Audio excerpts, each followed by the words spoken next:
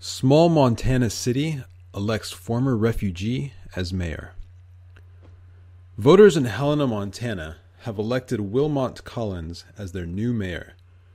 Collins is a former refugee from Liberia. He is also the first black mayor in the state of Montana. The story of his success in America has created interest around the world. "There are no limits," says Collins. "I arrived in this country with 25 cents in my pocket. Do you think I was thinking of ever running for mayor? No. But I worked hard, and I had the support of my family and my community." Collins and his wife, Maddie, were part of a large group of Liberians that fled the Civil War in the early 1990s. Two of his brothers were killed in the war. The couple escaped to Ghana, but were starving there. So Maddie Collins reached out to an American family she had lived with as an international high school student in Helena. As a result, she was offered a college scholarship in the same town. About 2 weeks before leaving Ghana for the United States, Collins learned that his wife would have a baby. They decided that Maddie should go to the U.S. first, and Wilmot would follow as soon as possible. He tried to get a visa, but was denied. He was forced to request refugee status.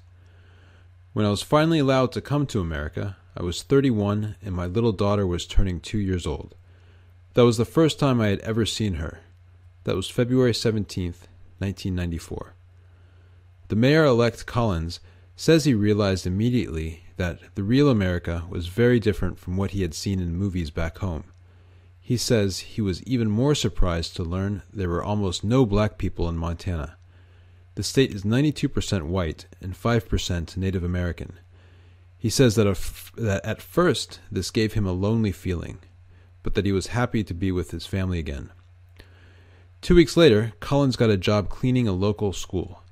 He said it is not true when people say refugees do not offer any community service.